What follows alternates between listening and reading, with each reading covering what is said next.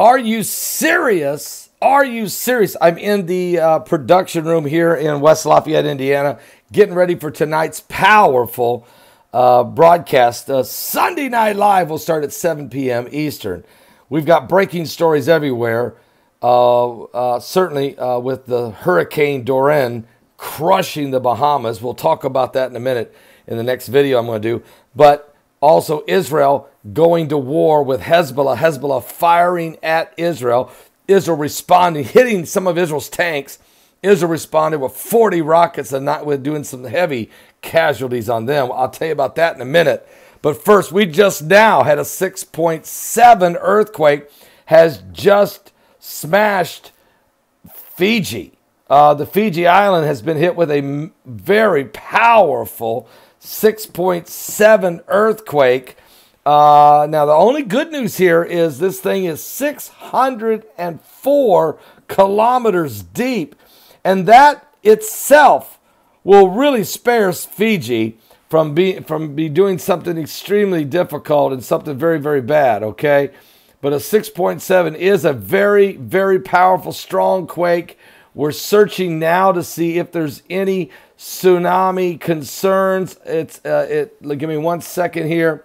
Our first report was there were warnings, but I want to get 100% positive on this just now. It just happened in the last 7 or 8 minutes. Let's just see where we're at standing right now. It looks like we're going to be okay with this one. There's no tsunami threat for Hawaii, and that's great news because that is a concern always. But it looks like there is no tsunami threat for Hawaii. Will there be a tsunami threat for Fiji? That's still a question we can't answer yet. But right now, Hawaii is going to be okay, even though this is a big time out there at 6.7. 6.7 earthquake hitting Fiji. Huge quake, though. Very huge earthquake. There is the Pacific Tsunami Warning Center's reporting the earthquake is 6.7. It in the vicinity of Fiji, but it looks like there is tsunami watch. There is a tsunami watch for Fiji, but no tsunami warning for Hawaii.